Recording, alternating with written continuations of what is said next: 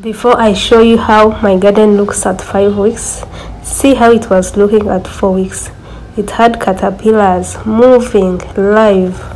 They were all eating up my maize and I didn't know what to do. So that was at 4 weeks and it was bad news. I was advised to always put ash because ash kills the caterpillars. I visit my garden each day and I put ash so that I can get the caterpillars killed.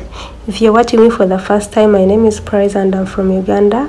I do content about single room lifestyle, the food that I cook, my routines, and now I have a garden at the hostel of maize and vegetables. If you like that kind of content, please kindly subscribe to my YouTube channel. I badly wanted my maize garden to be healthy. I didn't want to lose out. And the caterpillars were doing me injustice by coming to destroy my garden at just 4 weeks. So that's why I had to put in extra effort on each day I came and I looked for rubbish from each and every room. I mean for ash for each and every room because not all of them use ash. So guys, it rained during the week. It was heavy rain and I was happy that finally my garden has got some rain. But see, bad news because of the rain. If agriculture is hard, so now the rain made the maize fall. What I did is I had to come and harvest all the vegetables because I realized I have to dig around. I need to provide soil so that this maize can stand. But you know what, the good news is all the caterpillars had died. So guys, thank you so much for watching, and if you like this kind of content, kindly subscribe to my YouTube channel.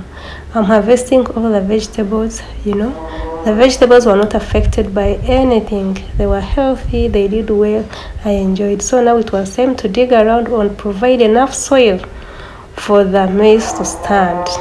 I am not only putting soil to support, I'm also removing the excess maize because we had planted a lot. In some places they are packed.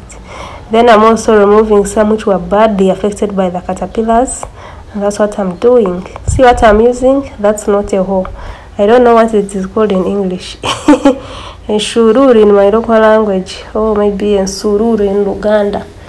So guys, please, thank you so much for watching at this point, and I cannot wait to show you how the garden will be looking at 6 weeks. I hope at 6 weeks we'll have some good news. At 4 weeks we had bad news of caterpillars.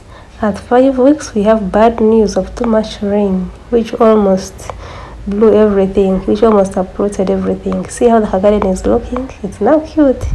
I hope at 6 weeks we'll have good news. So I had to dig on every side. See? That was the most affected part, guys. So guys, see, we have to dig and make our garden look nice, weeding. Yeah, that is at 5 weeks.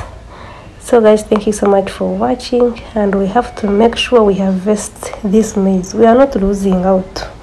This battle we have to make sure we harvest, and we'll be roasting and cooking and you'll all be invited. So guys, that is it at 5 weeks. Weeding, uprooting some, providing soil. Yeah, and I think that is all. I will see you again at 6. Yeah, it will be at the 6th week. So keep posted to see how the garden will be looking. But meanwhile, I will continue putting ash because I don't think the caterpillars have disappeared completely. I have to continue putting ash. Thank you so much for watching, and subscribe if you have not yet. Give me a thumbs up if you have not yet. And if you're new, you are welcome. Bye. See how much I uploaded. See you at 6 weeks.